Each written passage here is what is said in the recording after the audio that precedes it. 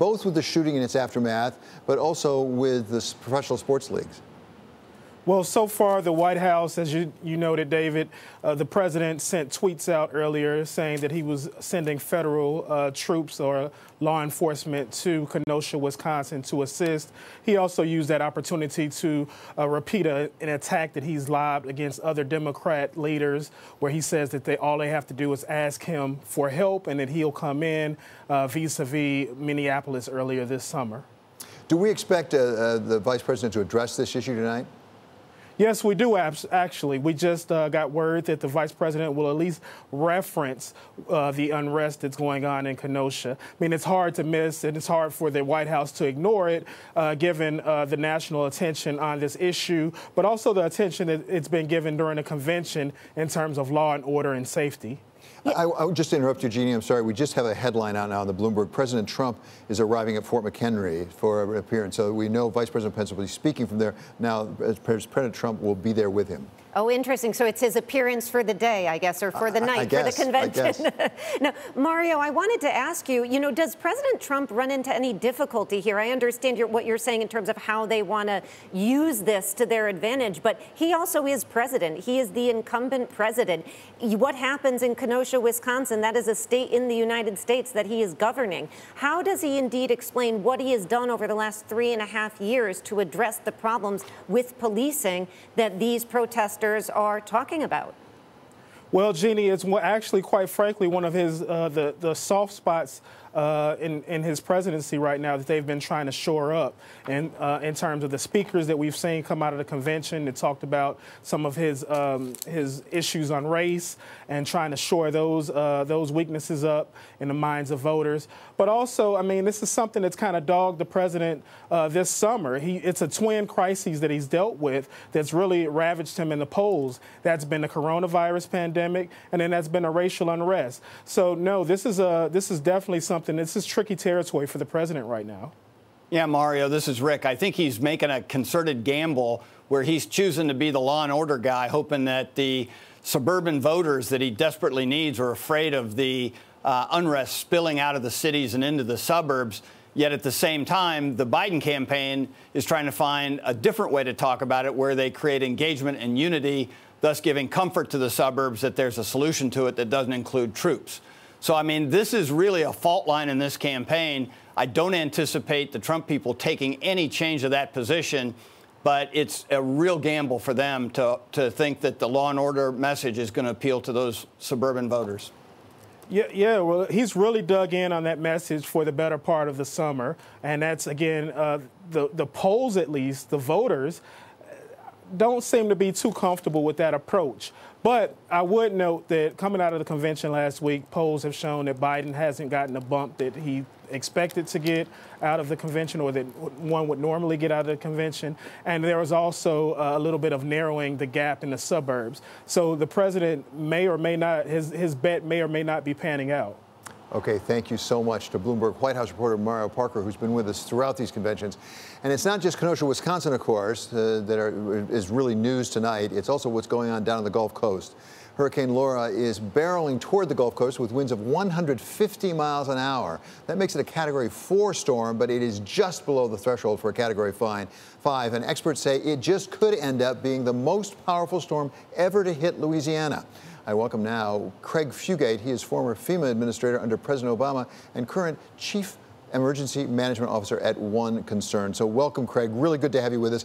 Give us a sense of just how bad this hurricane looks right now. About as bad as it gets. Storm surge in a very vulnerable area along the Texas and Louisiana coast, high winds, already seeing tornadoes coming on shore.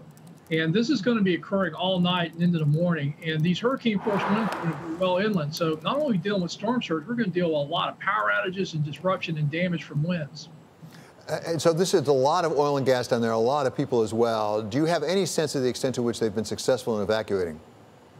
No, and again, we've been trying to convince people that even with COVID, we just tell them COVID's bad, drowning is worse. You need to move to higher ground. And these areas, in some places, they're looking at 20 feet or more water over their normal high tides. So, Craig, as I look at this is going to cost a lot of money. They're talking about something like maybe $15 billion in damages, and that number seems to be going up as the day has gone on. It's also going to cost a lot of money for the federal government to really take care of this problem. Aren't we using a lot of these emergency funds already for some of the executive orders President Trump put out to help, for example, the unemployed? Yeah, but I don't think this is going to be the challenge. FEMA will have enough money for the initial response, and if the numbers come in and FEMA requires more money, Congress will do a supplemental. So my concern isn't that. My concern right now is really the life safety. I don't worry about FEMA. I don't think people should be worried about FEMA running out of money in this response. We need to be focused on life safety right now. Is there anything we could be doing to sort of get ready for these sorts of storms in advance? So it seems like they're coming more and more frequently, and if anything, seem to be more severe. Well, where and how we build is making us vulnerable. And as we think about infrastructure and we think about possibly investing in infrastructure, we need to start building to our future risks, not our past history. This area is getting hit by a hurricane that's never had one this strong before. But we're hearing that time and time again, and we keep building the way it was. We need to build the way it is. Hey, Clarence, this is Rick Davis. On this issue of preparation, I know there are a lot of pre-placements in the Gulf Coast of FEMA assets. Have they been rallied already to be put in place before this storm hits, or were they waiting to see what route it was going to take? No, they've been moving. In fact, search and rescue teams as far away from my home state of Florida hit the road today. So nobody waits for the storm to hit and assess and find out how bad it is, but you got to also move close enough where you can be in there without getting damaged by the storm itself. So all across the states, Louisiana, Texas, and their teams, FEMA, other states have been mobilizing now for the last couple of days and are now moving so they can respond quickly as the storm starts moving out of that area. Yeah, Mr. Fugate, you mentioned the issue of infrastructure, and we haven't seen any movement over the last several years, despite the fact that both parties seem to agree that we need a massive infrastructure investment. We haven't seen that. So what would you like to see? What should we be asking Congress to do and the president to sign as these hurricanes and storms seem to be coming to more places and we don't seem prepared infrastructure-wise to handle them? It's not only hurricanes, derechos hitting Iowa, wildfires in the West. Our infrastructure was not built for today's environment, and in many cases, it hasn't even been maintained for what we used to consider normal standards. I think it's time the country makes some big investments in infrastructure. Two things I think are critical. We got to build for the future, but it also would be a great way to jumpstart the economy coming out of this COVID, of putting people back to work on construction jobs and putting our industries back to work, building the equipment and tools we need to do those jobs. So let me skip over to California now, because this is not the only thing that FEMA's having to deal with right now. We have massive wildfires right now. There's one fire, I'm told, that's 325,000 acres north of San Francisco. What can be done? Is there infrastructure as well in California that can protect us against those wildfires that seem to be coming, again, faster and faster and bigger and bigger? Well, this comes back to our building codes and how we build in these areas. We call them an interface between the wildland and where we're building homes. But we've got so much built infrastructure now, and wildfires are one, floods another, that we really need to change how we think about where and how we build, incorporate the risks so that communities are safer. We're not having to spend the tax dollars cleaning up after the mess, and we minimize the impacts that we're seeing from these disruptions in our weather patterns that are not based upon the last 100 years. I mean, we keep setting records each year with these extreme weather events. Okay, thank you so much, Mr. Fugate. Really appreciate it. That's Craig Fugate. He's the former FEMA administrator under President Obama and currently Chief Emergency Management Officer at One Concern. And we have some news, actually, pertaining to some of what we've been talking about, going back now to the situation in Kenosha. It's just crossed the Bloomberg that the Reds and the Brewers game, that's baseball, have been rescheduled as part of a doubleheader tomorrow. And the Milwaukee Brewers, they'll make it up tomorrow. Major League Baseball says they're going to make it up. So on the night where race is playing such a big role in events outside the Republican convention, we are awaiting the remarks of Clarence Henderson, a civil rights activist who participated in the Greensboro sit-ins back some 60 years ago today. So, Jeannie, we're going to hear from Mr. Henderson and why he supports President Trump. And he's not the only one who said that. We heard Vernon Jones yesterday, Georgia state legislator, saying the same thing.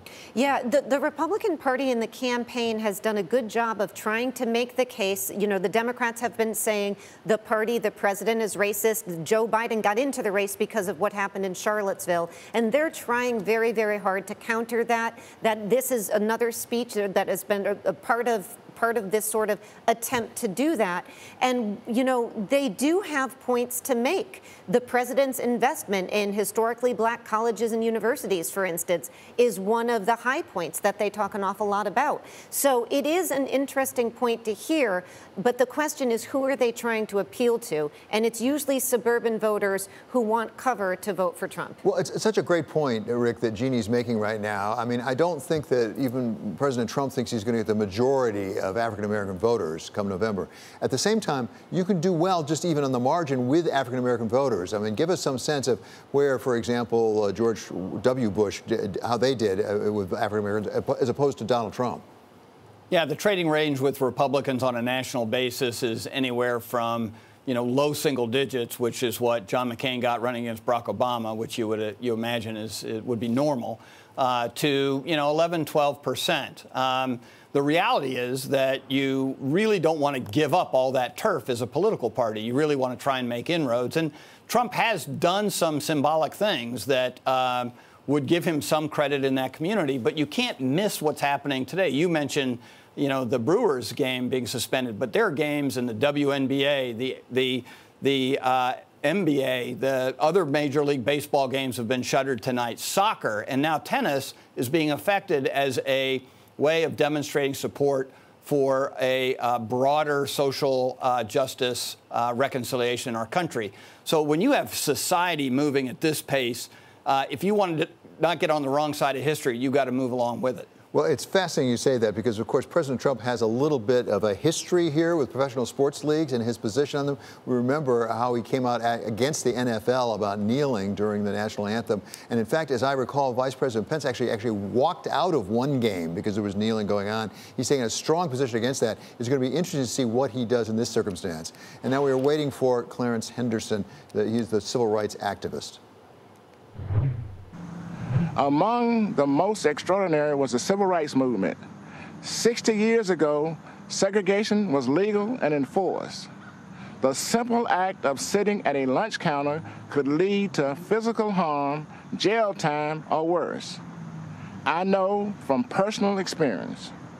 Walking into Woolworth's department store on February 2nd, 1960, I knew it was unlike any day I'd experienced before. My friends had been denied service the day before because of the color of their skin. We knew it wasn't right. But when we went back the next day, I didn't know whether I was going to come out in a vertical or prone position, in handcuffs or on a stretcher, or even in a body bag. By sitting down to order a cup of coffee, we challenged injustice. We knew it was necessary, but we didn't know what would happen. We faced down the KKK. We were cursed at and called all kinds of names.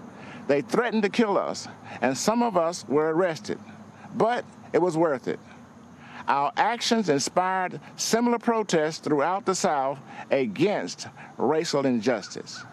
And in the end, segregation was abolished, and our country moved a step closer to true equality for all.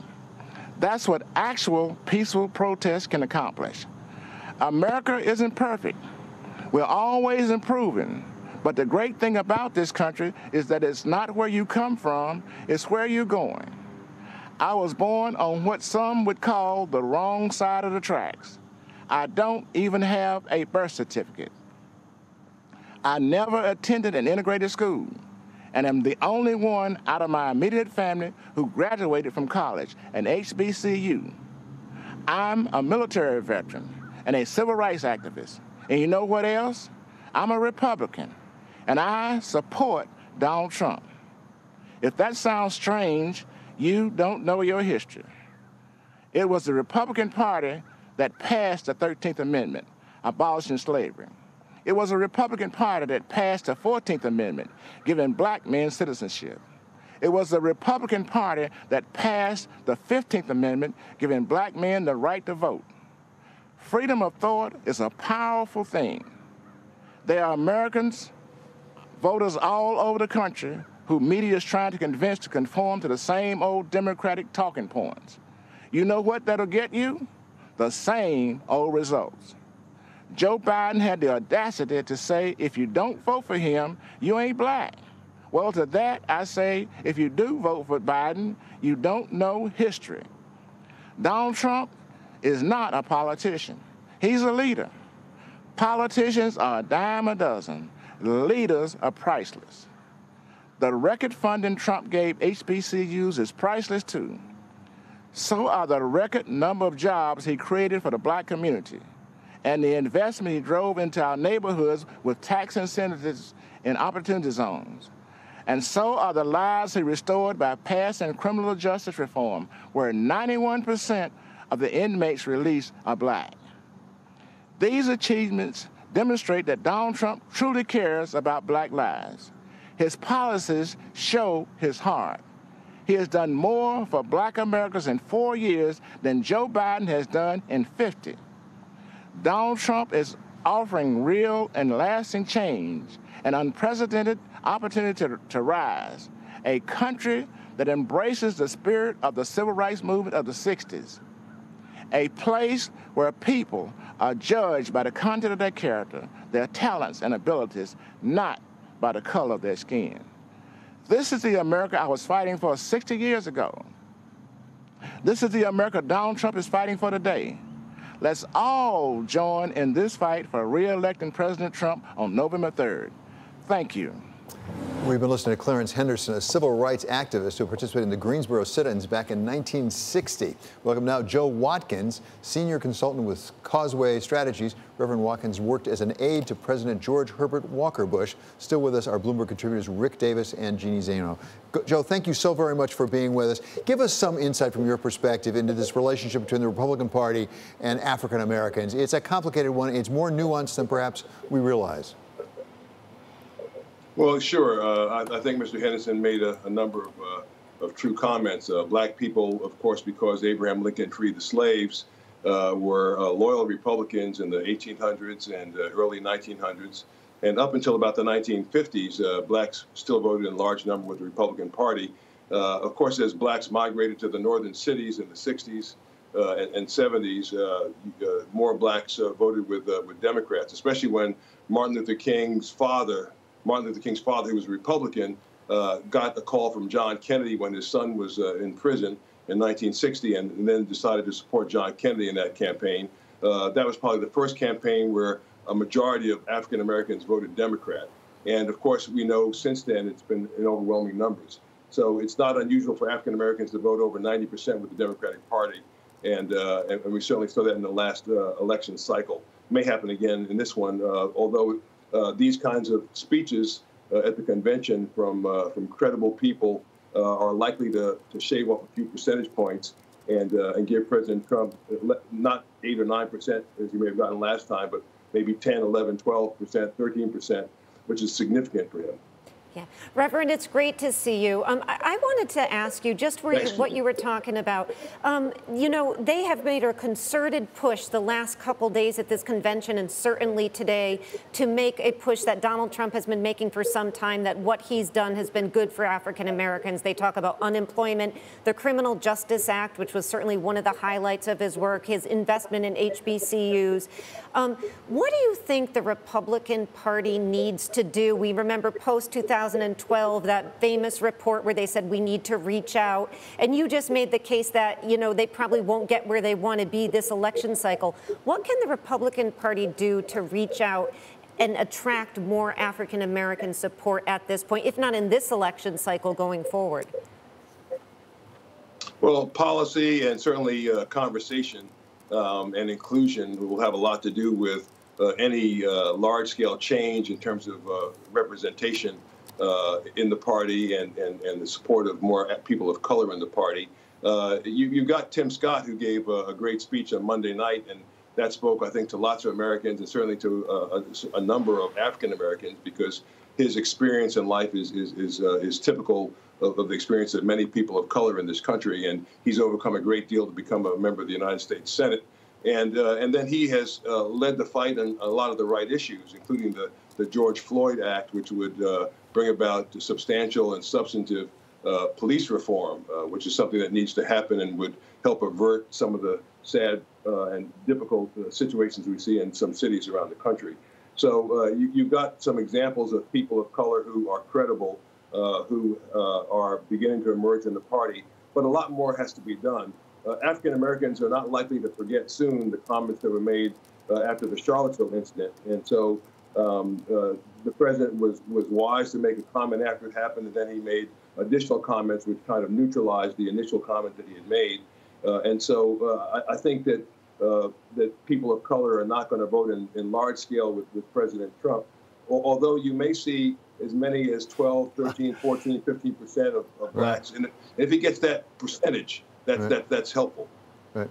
Hey, Joe, this is Rick Davis out of Washington. You know, just picking up on this, I mean, even during your administration, there was a lot of work being done by people like Jack Kemp, who we talked about last night, leading the fight to try and reach out to the African American community with his enterprise zones. I mean, there always has seemed to be a good foothold in the Republican Party and the black community, but we've never been able to make any progress with it. Is that like a continuity over time? Obviously, you mentioned, you know, reactions to things like the Charlottesville marches that set us back, you know, certainly as a party in the last couple of years. But where along the path did we go wrong that we couldn't open up that dialogue with the African-American community better? Well, it's something that takes time, and it takes time, and then it takes leadership. If there are people of color who are elected to positions of power and influence, I mean, back in the 60s, you had Senator Ed Brooke, an African-American who was elected to the United States Senate from the state of Massachusetts. That was significant for people of color. And if you had that kind of continued growth in the party, certainly among the leadership, if you had certainly more black Republican members of the House of Representatives supported to be elected, that is, to win. I was a candidate once for a congressional seat, but I clearly didn't get, I got past the primary, but didn't get past the general election. If the Republicans could target people of color in districts and get them elected to office, that's certainly helpful. We've had some people, Will Hurd, Mia Love, we've had a number of people of color, Alan West, who've held House seats, but you need larger numbers of people of color, and you need some black U.S. senators, and you need some black governors as well, black chief executives, governors, as well as the many black mayors that you have. But to the degree that you see more people of color in positions of leadership, having a chance to make statements on behalf of the party, then you'll see some change in the numbers. Joe, it's always such a great privilege to have you with us. That is Joe Watkins, White House aide to President George Herbert Walker Bush. Thanks so much. And we want to check in on the convention right now. And Mr. Rick Grenell, he was former ambassador to Germany as well as acting director of national intelligence. Listen to a bit of what Mr. Grenell has to say. The American tradition of helping the president-elect transition into the White House, they tried instead to undercut him even more. Former Vice President Joe Biden asked intelligence officials to uncover the hidden information on President Trump's incoming national security advisor 3 weeks before the inauguration. That's the Democrats. Between surveillance, classifications, leaks, and puppet candidates, they never want the American people to know who's actually calling the shots. But with Donald Trump, you always know exactly who is in charge. Because the answer is you. You're in charge. Not lobbyists, not special interests, not warmongers or China sympathizers or globalization fanatics. With Donald Trump and Mike Pence in the White House, the boss is the American people. President Trump rightly calls his foreign policy America First. America First does not advance the interests of one group of Americans at the expense of another. It has no bias about red or blue, educated or not educated, urban or rural. America First is. We have been listening to the convention and Ambassador Rick Grenell, former ambassador to Germany, with his remarks for the convention. But right now, we want to go over to Asia. This is a night where we're going to hear from Vice President Pence And there have been developments even today in the U.S.-China relations as China today fired 4 ballistic missiles in the South China Sea as part of military exercises there. Welcome now Bloomberg's chief North Asia correspondent, Stephen Engel, with the latest. So what's the reaction over there to what's going on in what seems to be increased tension, military tension, in the South China Sea? Yeah, absolutely. I mean, of course, the China-U.S. relationship is a focal point of this election in the United States, and we see it firsthand out here where I am in Hong Kong. And, you know, you have to decide whether is this, you know, provocation, military provocation, or is it more an example of what, election-era theater? But regardless, it's on a dangerous stage here because what we've learned from the U.S. military is that the Chinese military in these exercises in the South China Sea between Hainan Island and the Paracel Islands fired 4 medium-range ballistic missiles, including, we're hearing, a DF-21D. That is a Dongfang 21D, so-called carrier killer missile that was fired from the mainland of China into the South China Sea. Provocative indeed. And separately, we're also hearing that the U.S. has announced trade and visa restrictions coming from the Commerce Department and the Secretary of State on 24 Chinese companies that the U.S. says is tied to the PLA, the People's Liberation Army's expansion in the South China Sea. 24 companies added to this entities list, and Wilbur Ross saying the entities designated today have played a significant role in China's provocative construction of the artificial islands and must be held accountable. Now, separately, the State Department as well wants the bank here, HSBC, held accountable for what they say is, limiting freedoms for its account holders here in Hong Kong. Completely separate issue, but again, part of the political theater between China and the United States. Thank you, Stephen, for that great report. That's Bloomberg's chief North Asia correspondent, Stephen Engel. And let's find out how the Asian markets are reacting to all of this with Sophie Cameron. And maybe more about the South Korean central bank, right, Sophie? Yeah, that's right, David. We are seeing limited risk-off moves amid the ongoing U.S.-China tussle. Chinese stocks are fluctuating today with the Shanghai benchmark under pressure, but off session lows, testing a key support level that's been in place since June, and the offshore yuan pretty unfazed, trading around January highs still below 690. And rising virus cases remain a big concern in Asia. The Kospi losing ground in Seoul after the Bank of Korea held rates and cut the GDP forecast. The BOK governor in his press briefing today saying that the easing stance will be maintained. Now, switching out the board for a look at what's going on here in Hong Kong, the Hang Seng falling the most in a week with HSBC shares among the biggest drags. But the appetite has not dampened for Chinese tech darlings. Xiaomi jumping on its earnings beat. And while uncertainty still looms over Chinese ADRs, Guangzhou-based EV maker XPeng has priced its upsized U.S. IPO offering above the marketed range, set to raise $1.5 billion U.S. dollars. And Tencent Music's dollar bond debut that saw demand at nearly 15 times the deal size. And David, last word on ICBC shares falling ahead of China's bank earnings kicking off on Friday. The mega lenders have been leaned on by Beijing to prop up the economy and so are expected to forgo profits. We got the latest update on China's industrial profits, speaking to that recovery, jumping the most in 2 years in July. But going forward, strained U.S. tensions could slow that pickup, given we've seen that dampening effect of household demand as well in China. Great. Thank you so much to Bloomberg's Sophie Cameron. We are waiting right now for Vice President Mike Pence, who is slated to begin speaking in just a couple of minutes from right now. To set the stage now, we want to bring back in our Bloomberg contributors, Rick Davis, as well as Jeannie Zaino. So, Rick, what does the president need out of the vice president tonight? Well, I think he's going to continue some of the messaging that we've seen today. The great heroes of our nation are the men and women in the service, and a salute to them. He's got a son in the service, so that's a very natural thing for the vice president to do. But on the other hand, he's also got a job to do, and that's going after Joe Biden. I mean, the typical and traditional role of the vice president's speech is to take a baseball bat and swing wildly. So I think that's probably what we'll get the news out of tonight, but we'll wait and see what Vice President Pence does. Yeah, Jeannie, this is a point that Rick made earlier today. I don't typically think of Vice President Pence as being an attack dog. We've seen that in vice presidents before. I don't normally associate that with Mike Pence. He's going to have to take a different attitude tonight. Yeah, that's not the personality of Mike Pence that we know, but it's certainly the role that he's in. And I think one important thing to underscore, he's the chairman of the coronavirus task force. And we haven't heard an awful lot about that. Last night, the First Lady mentioned it. So it'll be interesting to hear how he defends that, because, of course, that's where the president is trailing in the polls. People don't like how he's handled this.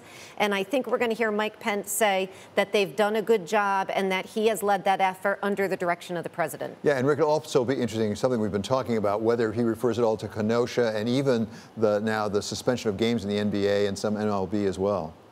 Yeah, you've got to pay some attention to the front page of the newspaper on the day of your convention.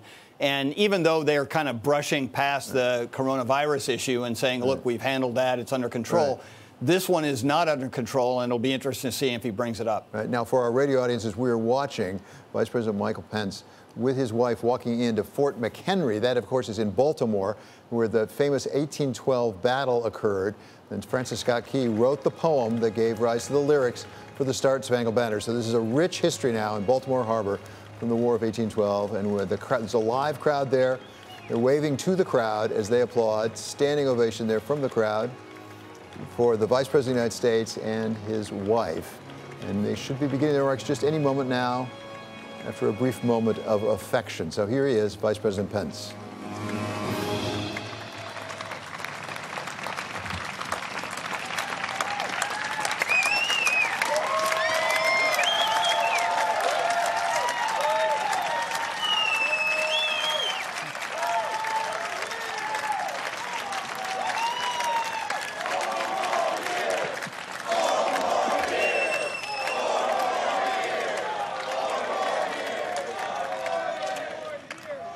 Good evening, America.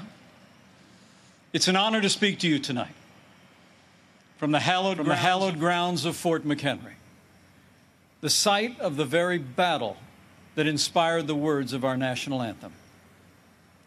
Those words have inspired this land of heroes in every generation since.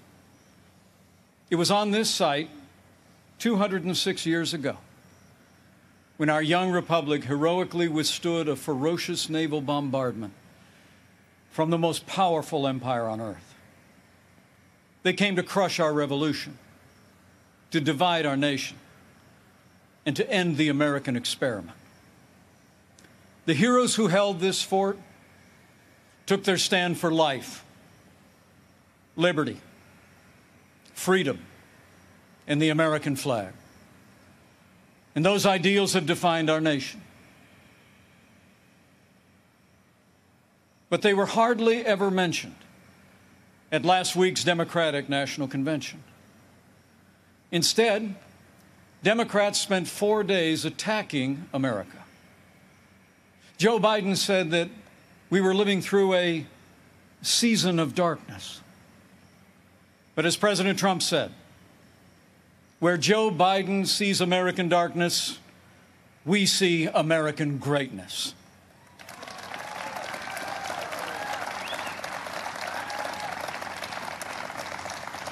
In these challenging times, our country needs a president who believes in America, who believes in the boundless capacity of the American people to meet any challenge, defeat any foe, and defend the freedoms we hold dear. America needs 4 more years of President Donald Trump in the White House.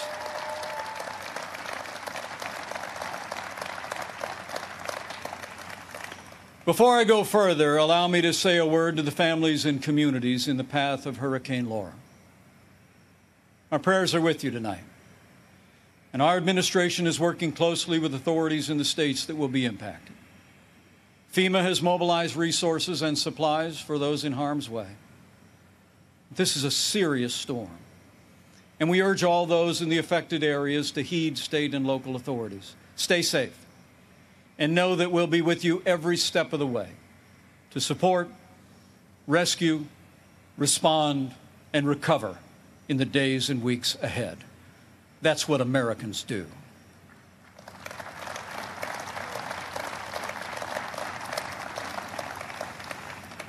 Four years ago, I answered the call to join this ticket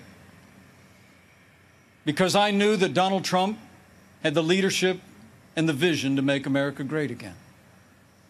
And for the last 4 years, I've watched this president endure unrelenting attacks, but get up every day and fight to keep the promises that he made to the American people.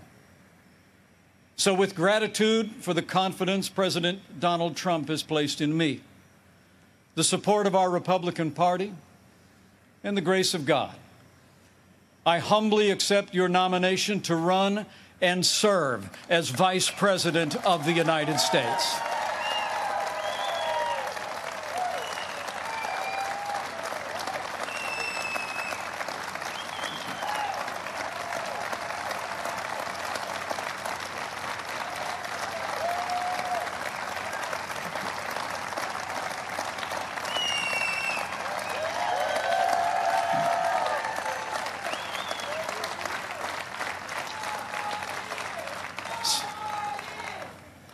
Serving the American people in this office has been a journey I never expected.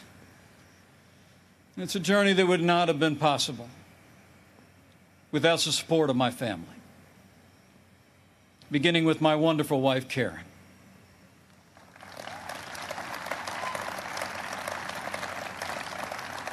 She's a lifelong school teacher, an incredible mother to our 3 children.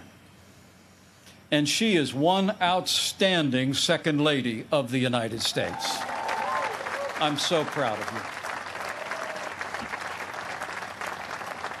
you. And we couldn't be more proud of our 3 children.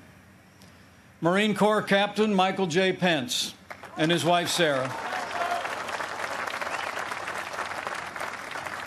Our daughter, Charlotte Pence Bond, an author, and the wife to Lieutenant Henry Bond, who is currently deployed and serving our nation in the United States Navy.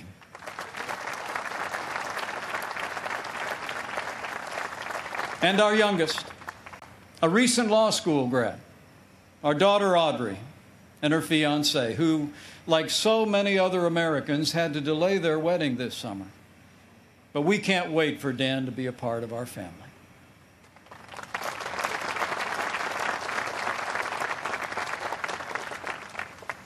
In addition to my wife and kids, the person who shaped my life the most is also with us tonight.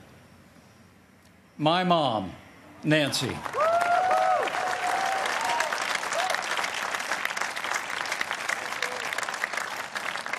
She is the daughter of an Irish immigrant, 87 years young. And Mom follows politics very closely. And the truth be told, sometimes I think I'm actually her second favorite candidate on the Trump-Pence ticket. Thank you, Mom. I love you. Over the past 4 years, I've had the privilege to work closely with our president. I've seen him when the cameras are off. Americans see President Trump in lots of different ways. But there's no doubt how President Trump sees America. He sees America for what it is. A nation that has done more good in this world than any other. A nation that deserves far more gratitude than grievance. And if you want a president who falls silent when our heritage is demeaned or insulted, he's not your man.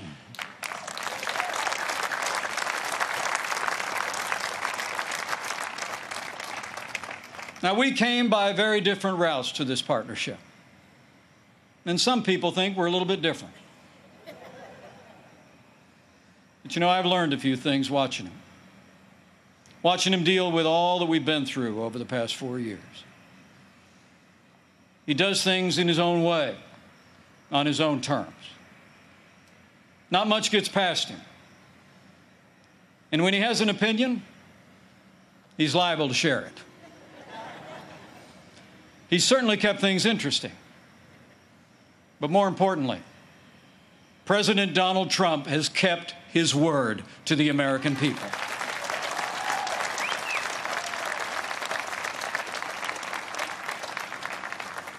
In a city known for talkers, President Trump is a doer.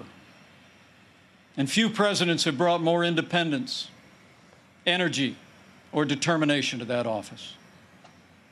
4 years ago, we inherited a military hollowed out by devastating budget cuts, an economy struggling to break out of the slowest recovery since the Great Depression. ISIS controlled a land mass twice the size of Pennsylvania, and we witnessed a steady assault on our most cherished values, freedom of religion and the right to life. That's when President Donald Trump stepped in. And from day one, he kept his word. We rebuilt our military.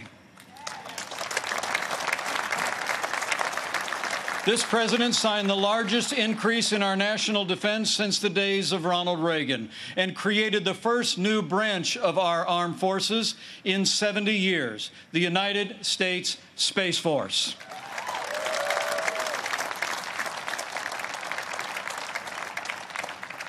And with that renewed energy, we also returned American astronauts to space on an American rocket for the first time in nearly 10 years.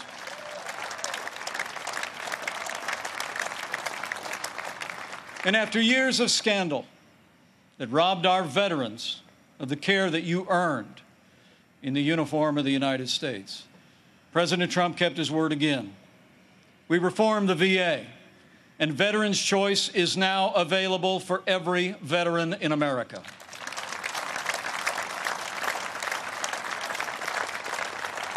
Our armed forces and our veterans fill this land of heroes,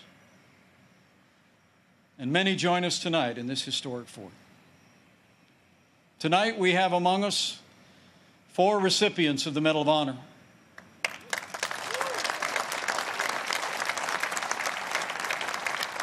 Six recipients of the Purple Heart. A Gold Star mother of a gallant Navy SEAL. And wounded warriors from Soldier Strong, a group that serves our injured veterans every day. We are honored by your presence, and we thank you for your service.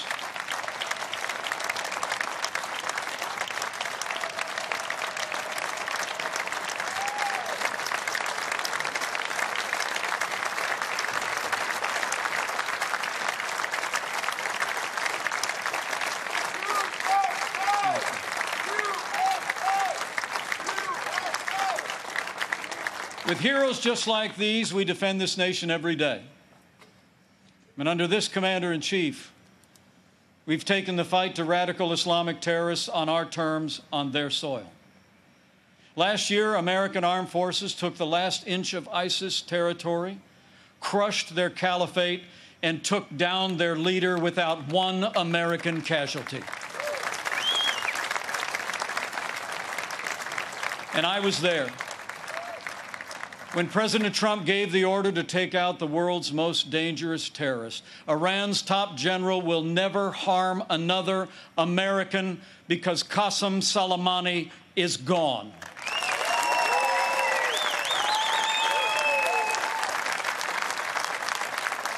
My fellow Americans, you deserve to know. Joe Biden criticized President Trump following those decisions. Decisions to rid the world of 2 terrorist leaders. But it's not surprising, because history records that Joe Biden even opposed the operation that took down Osama bin Laden. It's no wonder that the Secretary of Defense under the Obama-Biden administration once said that Joe Biden has been, and I quote, wrong on nearly every major foreign policy and national security issue over the past 4 decades. So we've stood up to our enemies, and we've stood with our allies. Like when President Trump kept his word and moved the American embassy to Jerusalem, the capital of the State of Israel, setting the stage for the first Arab country to recognize Israel in 26 years. Closer to home, we appointed more than 200 conservative judges to our federal courts. We supported the right to life and all the God-given liberties enshrined in our Constitution, including the Second Amendment right to keep and bear arms. And when it came to the economy, President Trump kept his word and then some. We passed the largest tax cut and reform in American history. We rolled back more federal red tape than any administration ever had. We unleashed American energy and fought for free and fair trade. And in our first 3 years, businesses large and small created more than 7 million good-paying jobs, including 500,000 manufacturing jobs all across America.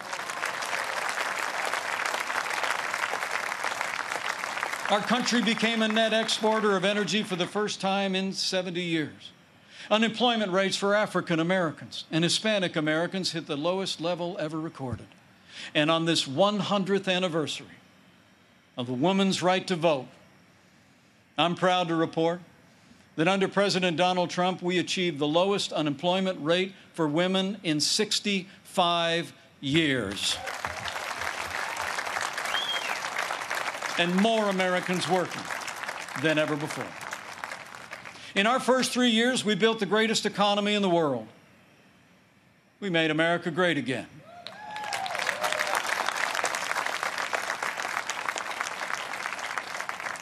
And then the coronavirus struck from China. Before the first case of the coronavirus spread within the United States, the president took unprecedented action and suspended all travel from China, the second largest economy in the world. Now, that action saved untold American lives. And I can tell you firsthand, it bought us invaluable time to launch the greatest national mobilization since World War II. President Trump marshaled the full resources of our federal government from the outset. He directed us to forge a seamless partnership with governors across America in both political parties. We partnered with private industry to reinvent testing and produce supplies that were distributed to hospitals around the land. Today, we're conducting more than 800,000 tests a day, and we have coordinated the delivery of billions of pieces of personal protective equipment for our amazing doctors, nurses, and healthcare workers.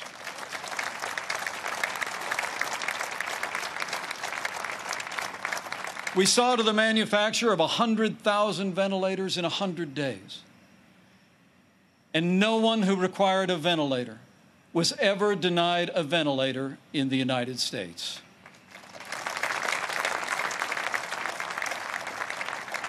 We built hospitals, surged military medical personnel, and enacted an economic rescue package that saved 50 million American jobs. As we speak, we're developing a growing number of treatments known as therapeutics, including convalescent plasma, that are saving lives all across America. Now, last week, Joe Biden said that no miracle is coming. Well, what Joe doesn't seem to understand is that America is a nation of miracles. And I'm proud to report that we're on track to have the world's first safe, effective coronavirus vaccine by the end of this year.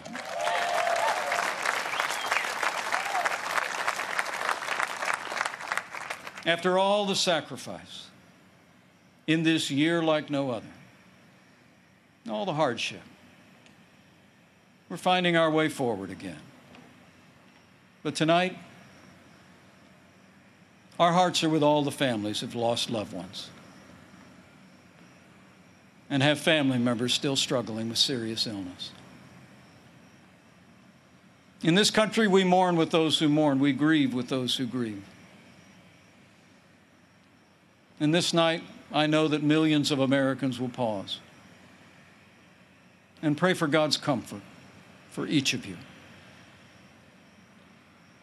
You know, our country doesn't get through such a time unless its people find strength within. The response of doctors, nurses, first responders, farmers, factory workers, truckers, and everyday Americans who put the health and safety of their neighbors first has been nothing short of heroic.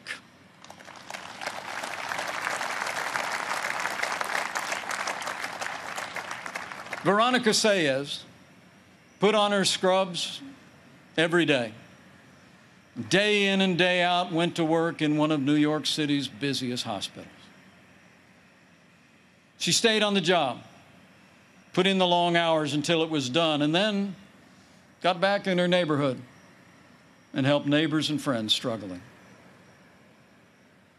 Her brother William is a New York City firefighter.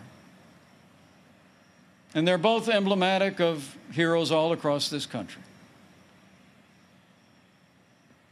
They're with us tonight. And I say to them and to all of you, you have earned the admiration of the American people, and we will always be grateful for your service and care.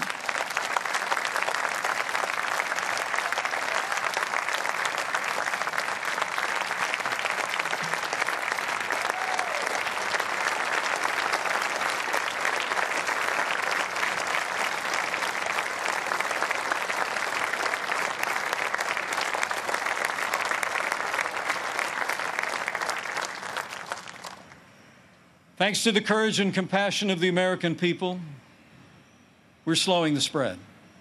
We're protecting the vulnerable. And we're saving lives. And we're opening up America again. Because of the strong foundation that President Trump poured in our first 3 years, we've already gained back 9.3 million jobs in the last 3 months alone.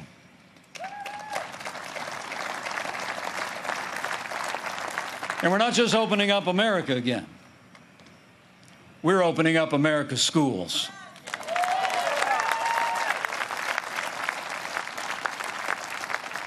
And I'm proud to report that my wife, Karen, that school teacher I've been married to, will be returning to her classroom next week. And so to all of our heroic teachers and faculty and staff, thank you for being there for our kids. We're going to stay with you every step of the way.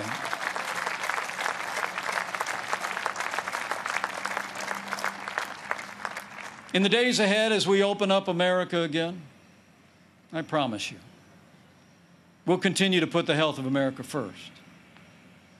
And as we work to bring this economy back, we all have a role to play. And we all have a choice to make. On November 3rd, you need to ask yourself, who do you trust to rebuild this economy? A career politician who presided over the slowest economic recovery since the Great Depression? Or a proven leader who created the greatest economy in the world? The choice is clear. To bring America all the way back, we need 4 more years of President Donald Trump in the White House.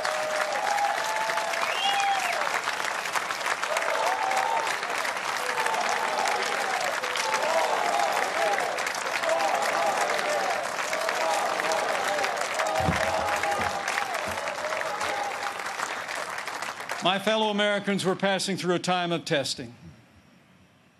But in the midst of this global pandemic, just as our nation had begun to recover, we've seen violence and chaos in the streets of our major cities.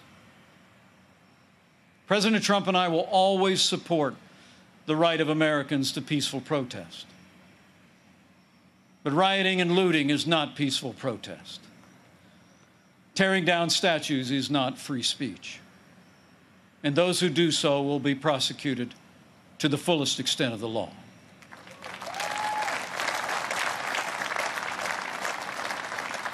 Last week, Joe Biden didn't say one word about the violence and chaos engulfing cities across this country. So let me be clear. The violence must stop, whether in Minneapolis, Portland, or Kenosha. Too many heroes have died defending our freedom to see Americans strike each other down. We will have law and order on the streets of this country for every American of every race and creed and color.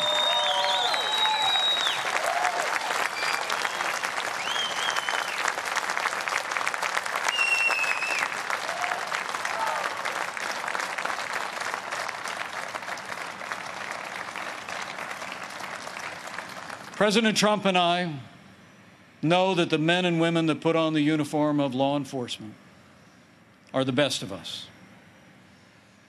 Every day, when they walk out that door, they consider our lives more important than their own. People like Dave Patrick Underwood, an officer in the Department of Homeland Security's Federal Protective Service, who was shot and killed during the riots in Oakland, California. Dave's heroism is emblematic of the heroes that serve in blue every day. And we're privileged tonight to be joined by his sister, Angela. Angela, we say to you, we grieve with your family. And America will never forget or fail to honor Officer Dave Patrick Underwood.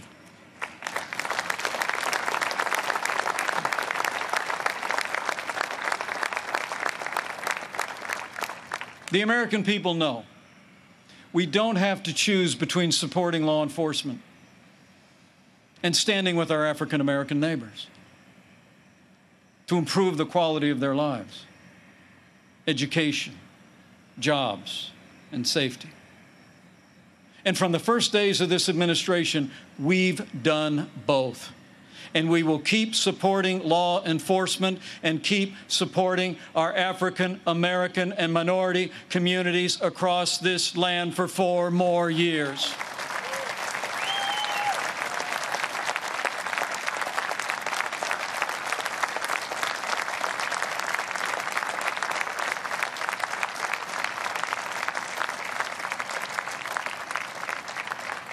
Now, Joe Biden says that America is systemically racist and that law enforcement in America has, and I quote, an implicit bias against minorities. When asked whether he'd support cutting funding to law enforcement, Joe Biden replied, yes, absolutely. Joe Biden would double down on the very policies that are leading to violence in America's cities. The hard truth is, you won't be safe in Joe Biden's America. And under President Trump, we will always stand with those who stand on the thin blue line, and we're not going to defund the police, not now, not ever.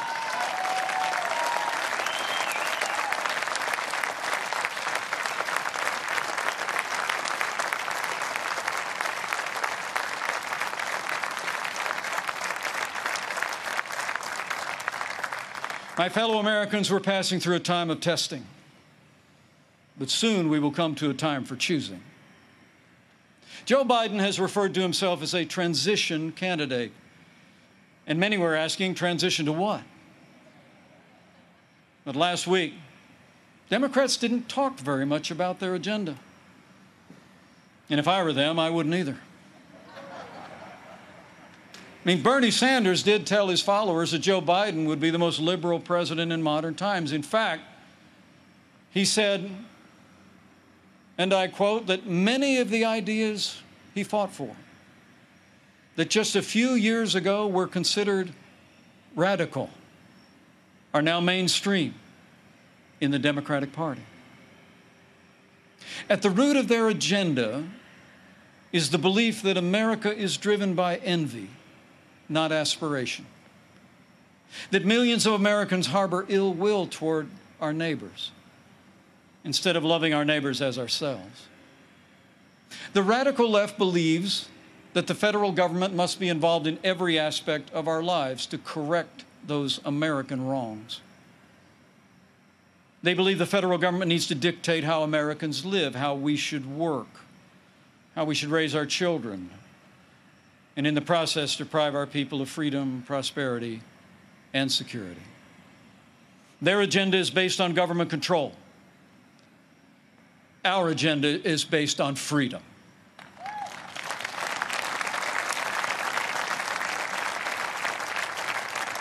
Where President Trump cut taxes, Joe Biden wants to raise taxes by nearly $4 trillion. Where this president achieved energy independence for the United States, Joe Biden would abolish fossil fuels, end fracking, and impose a regime of climate change regulations that would drastically increase the cost of living for working families. Where we fought for free and fair trade, and this president stood up to China and ended the era of economic surrender, Joe Biden has been a cheerleader for communist China. He wants to repeal all the tariffs that are leveling the playing field for American workers. And he actually criticized President Trump for suspending all travel to China at the outset of this pandemic. Joe Biden is for open borders, sanctuary cities, free lawyers and health care for illegal immigrants. And President Trump, he secured our border and built nearly 300 miles of that border wall. Joe Biden wants to end school choice. And President Trump believes that every parent should have the right to choose where their children go to school, regardless of their income or area code. President Trump has stood without apology for the sanctity of human life every day of this administration. Joe Biden, he supports taxpayer funding of abortion right up to the moment of birth. When you consider their agenda, it's clear. Joe Biden would be nothing more than a Trojan horse for the radical left.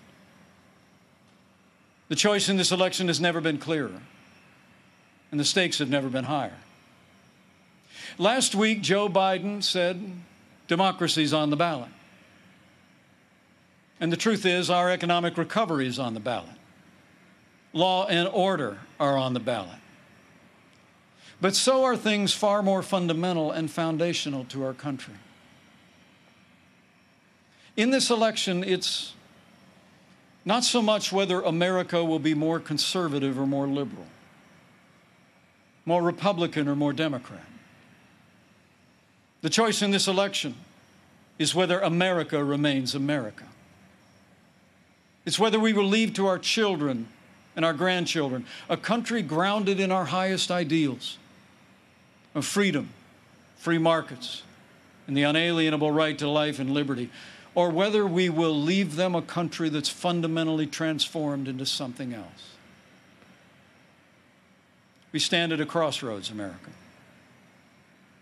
President Trump has set our nation on a path of freedom and opportunity. Joe Biden would set America on a path of socialism and decline.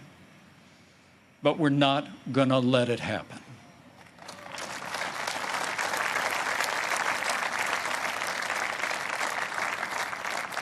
President Donald Trump believes in America and in the goodness of the American people, the boundless potential of every American to live out their dreams in freedom. And every day, President Trump has been fighting to protect the promise of America. Every day, our president has been fighting to expand the reach of the American dream. And every day, President Donald Trump has been fighting for you. And now it's our turn to fight for him.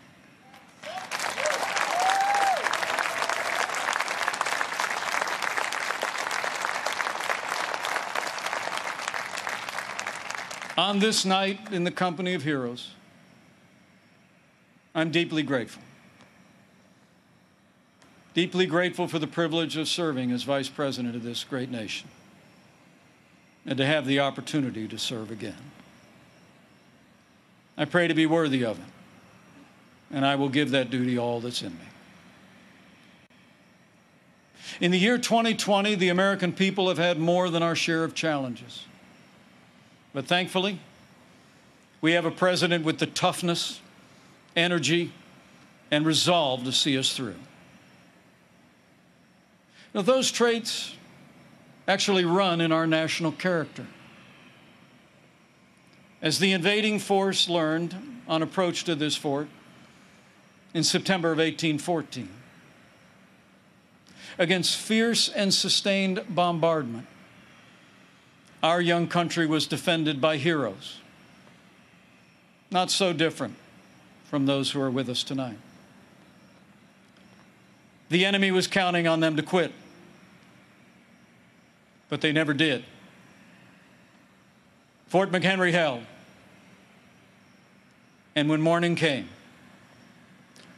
our flag was still here.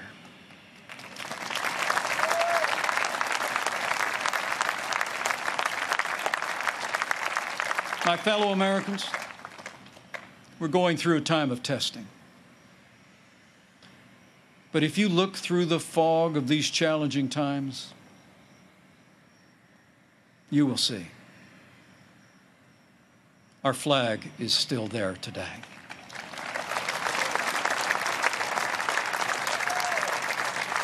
That star-spangled banner still waves over the land of the free and the home of the brave.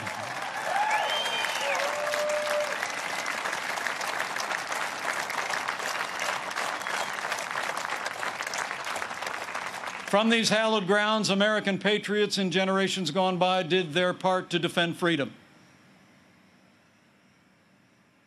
Now it's our turn. So let's run the race marked out for us. Let's fix our eyes on Old Glory and all she represents. Let's fix our eyes on this land of heroes and let their courage inspire. And let's fix our eyes on the author and perfecter of our faith and our freedom. And never forget that where the Spirit of the Lord is, there is freedom. That means freedom always wins.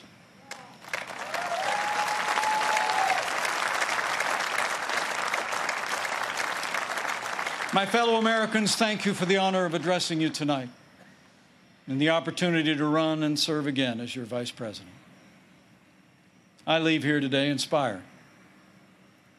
And I leave here today more convinced than ever that we will do in our time as Americans have done throughout our long and storied past. We will defend our freedom and our way of life. We will re-elect our president and principled Republican leaders across the land. And with President Donald Trump in the White House for 4 more years, and with God's help, we will make America great again. Again. Thank you. God bless you. And God bless the United States of America.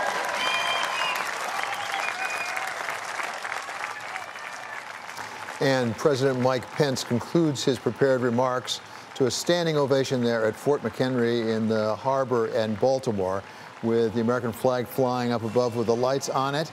The applause is continuing. He went through the various things that he said that President Trump did to meet his promises to the American people, including building up the military and dealing with the economy, bringing it back to life, and also making sure that we had our religious freedoms and right to life. And now here we have a small surprise. We see the President of the United States with First Lady Melania Trump walking down the hallway to greet Vice President Trump, and we can hear ruffles and flourishes, the anthem for the President of the United States.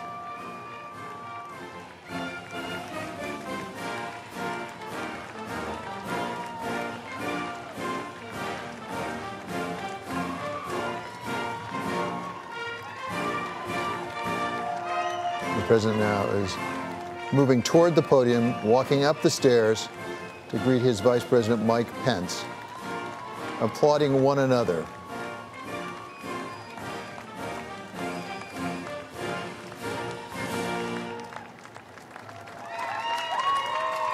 President Trump with the blue tie, Vice President Pence with a red tie, and both of them with white shirts, so that all added together, that's red, white, and blue as I figure it out. And the crowd continues to stand, shouting 4 more years. The President and Vice President Pence now are receiving the accolades from the audience, and now the First Lady and the Second Lady join their husbands up on the platform, and we have the national anthem.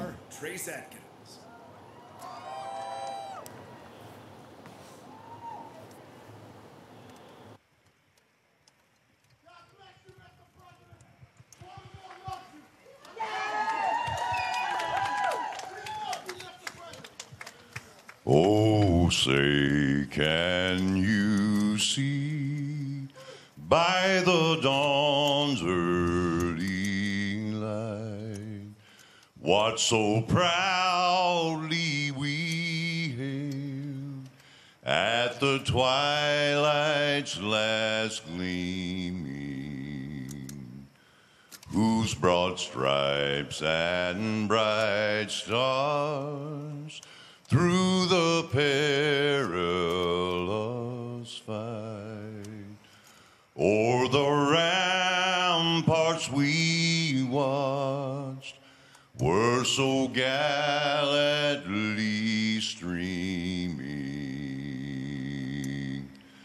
and the rocket's red glare, the bombs bursting in air, gave proof through the night that our flag was still there. Oh, say does that star-spangled banner yet wave o'er the land of the free and the home of the brave.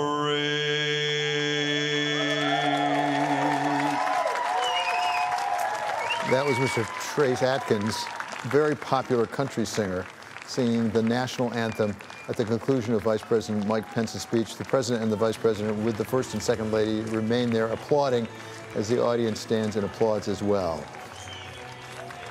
The President now saluting the wounded veterans that are in the audience, referred to by Vice President Pence during his remarks. They got a standing ovation as well. Okay, we want to bring in back now our political contributors, Jeannie Zaino and Rick Davis. So, Jeannie, why don't you give us your initial thoughts about Vice President Pence's speech? Well, you can't help but notice it's an absolutely beautiful night at Fort McHenry, and it's gorgeous. And I think one of the things that struck me, in contrast to the Democrats and Joe Biden in particular, was they were doing this in front of a live crowd. So you had chants of 4 more years, you had applause, and I think that really does make something of a difference. But, you know, I think the Vice President gave a very strong speech tonight. He had all the right points. He reintroduced himself and his family. He personalized the president. He talked about the issues of the day, both the hurricane and COVID. You can obviously argue with some of what he said about each. For instance, he talked about COVID, about the fact that the president had relied on and had strong relations with the governors. That wasn't exactly true many points of the time. And I also think he did a good job of reiterating what he thinks they've done in the last 4 years. What I didn't hear a lot about is their plans going forward and what they hope to do.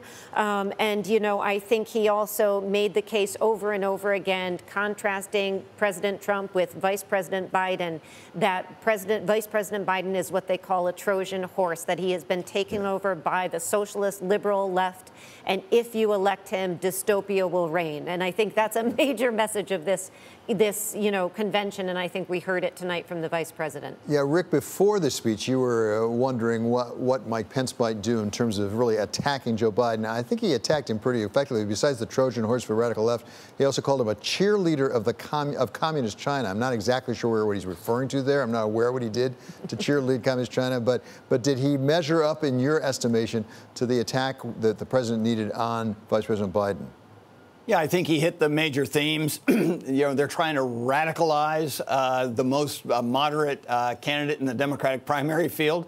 So they have to go over and over as captive of Bernie Sanders, captive of the liberal left, captive of the radicals. And I think he hit all those points. I mean, he went through the foreign policy criticisms. He went through the domestic criticisms. So I think that he did it in a kind of nice way. I don't think he was over the top in any shape or form. So he put his own Pence style to the criticism, but he for sure laid out the arguments against Pence in a pretty logical fashion. So it's interesting. I want to bring in now Kevin Cirilli, our chief Washington correspondent down in Washington. Kevin, one of the things that strikes me is I wonder if, and Vice President Pence certainly seemed to be doing that tonight, they're not even running against Joe Biden. They're sort of saying Joe Biden isn't the real guy. It's a Trojan horse. He's a transition candidate. They're almost running around all the people around him. He thinks that they're surrounded by radical left. So they're sort of saying he's almost a cipher. On economic policy, absolutely, that is what they are doing. In Vice President Pence's speech, that key moment coming when he raised the question that Joe Biden calls himself a transition candidate, but a transition into what? And in terms of economic policy, of reopening the economy, Vice President Pence sought to contrast the Obama White House recovery with the recovery that the Vice President says President Trump would be able to usher in a second term. But there's another key issue on foreign coronavirus policy here that is going to come to a boil in the debates, and that is over the travel restrictions that President Trump ordered on January 31st. It wasn't until early April 1st or 2nd, in which the communications director for the Biden campaign came out and said that they were, in fact, in favor of that. In the speech tonight, Vice President Pence raised issue about whether or not Biden would have, in fact, enacted those travel restrictions from China. And that is going to be dissected every which way as the coronavirus handling becomes increasingly politicized in the lead up until Election Day. So Kevin, stay with us here for a moment, because I'd like to talk about something that we've been talking through the evening, and that is the incidents in Kenosha, Wisconsin, the National Guard coming in, and then the NBA coming out and saying they wouldn't play tonight. We've had some developments. Even as Vice President Pence was speaking, Minneapolis, one of the places he called out to say we're going to hit law and order in Minneapolis announced a curfew because of disturbances in the downtown. In the meantime, the LA Lakers and the Clippers, the two NBA teams, have voted to not play any more this season. The rest of the teams apparently will be playing. In the meantime, Vice President Pence did address the riots taking place. This is part of what he said in his speech. So let me be clear. The violence must stop, whether in Minneapolis, Portland, or Kenosha. Too many heroes have died defending our freedom to see Americans strike each other down. We will have law and order on the streets of this country for every American of every race and creed and color. So, Rick Davis, there's not much ambiguity in what Vice President said just a short time ago in that speech. I mean, the issue is joined. I'm not sure there's a lot there that's going to calm some of the troubled waters right now, whether it's the NBA or Kenosha or Minneapolis. Yeah, you're going to see, I think, a cultural reaction that's going to sweep across the country on issues of social injustice. And I don't quite understand why there's not more room in the Republican message for some sort of reconciliation messaging. I mean, the idea that the only solution to these problems in these cities is more troops, more police, more law and order just doesn't make too much sense, considering what debates are going on in these communities, whether it's in the sports community, whether it's in the business community, whether it's in schools. Everyone's talking about this, and for whatever reason, they just don't seem to be willing to take a step in that direction. And you know what's so fascinating about the clip you just played, and we heard it, it was the biggest applause line and he got of the night, and yet you look at the polls and they say the two most important issues, coronavirus, the economy by far, law and order, crime way, way down, because of course, while we're hearing a lot about unrest in the cities, crime overall in the United States, if you look at the statistics, is down. So I can't help but wonder how much of a play they have on this law and order theme if you look at the polls, given what we know. So Kevin Cirilli, you cover this president, you cover this administration so carefully, and I wonder, certainly I'm sure they believe what they're talking about. They believe that law and order is paramount. We have to get back to the streets, and goodness knows nobody wants violence on the streets of America. At the same time, is there some political calculus possibly here as well, that maybe they are appealing, particularly think of people in the suburbs maybe being worried about that violence? They're playing to people who are watching the unrest in the cities on their cell phones and television sets in the suburbs, and who are watching this through the prism of, and the argument that they're making is that the Democratic-controlled political machines in the cities have not been successful in addressing many of the issues that are boiling over. Now, in contrast to that, clearly there's a national dialogue going on, and progressives as well as other leading voices on the issues have raised concerns about a series of institutional inequality across industries. So that's what's going on for the cities. In terms of the NBA, earlier this evening, I spoke with a senior aide to Senator Marsha Blackburn, a Republican from Tennessee who spoke tonight, and she sent a letter earlier this summer to NBA Commissioner Silver with regards to pressing for questions on the league's relationship with investments to Alibaba, on their relationship with having training facilities close to the detention facilities for the Uyghur minority group, and in terms of the silencing of league officials who tweeted support for Hong Kong. So the NBA is about to step into a massive conservative culture war. Okay, thank you so much to Bloomberg's Kevin Cirilli. Kevin, please stay with us, as well as Rick and Jeannie. They'll be staying with us because we're going to have our final thoughts coming up next. This is Bloomberg.